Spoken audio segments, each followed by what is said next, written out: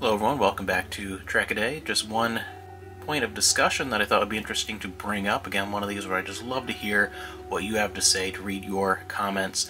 One of my favorite things about Deep Space Nine was how the characters all evolved and changed realistically, but also drastically throughout the course of those 7 seasons, to where first impressions of a character might be negative. A lot of people did not like Julian Bashir in that first season. Some people found Kira to be a little too aggravating and too quick to anger in that first season. I noticed in some of the early discourse when it was first airing, those were a few things, some of those characters, and then as things progressed, some of those characters became some of the most popular and well fleshed out characters in the show. A lot of characters went through that change. The shining example is always Nog. It's always brought up as the growth of a character in Deep Space Nine, but I think the entire main cast, even a lot of the secondary cast and guest stars,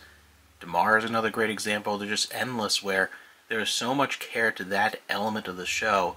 I'd love to hear what some of your favorite character evolutions over the course of Deep Space Nine were. Which are the characters that you found the most fascinating to see their growth and change over those years? Maybe it was a character that you really did dislike in the beginning and then found yourself really enjoying by, say, seasons 5, 6, or 7.